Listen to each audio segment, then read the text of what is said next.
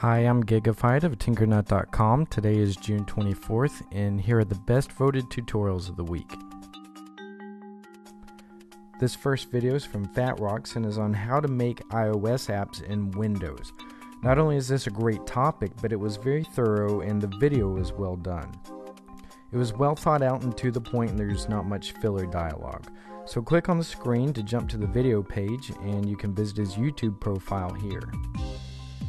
Next, we have a submission from YouTube user XXIamGodlyXX showing how to create a cool album effect using Photoshop. He has a great original opening sequence, and the video is very easy to follow.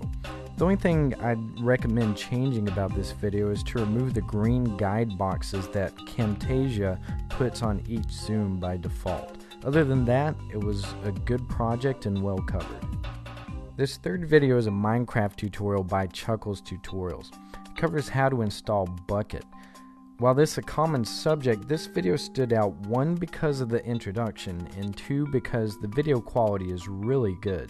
You could watch it at full screen mode at 720p, and it's almost as if his desktop is your desktop. But although you can see most of the details, it would still be nice if some parts of the video were zoomed in. Lastly is a tutorial by Mike the DJ4 on how to make a face warp effect using Gimp. I like it because it shows you how to do cool video type special effects using free software. Normally this type of effect would be done in programs like Adobe After Effects.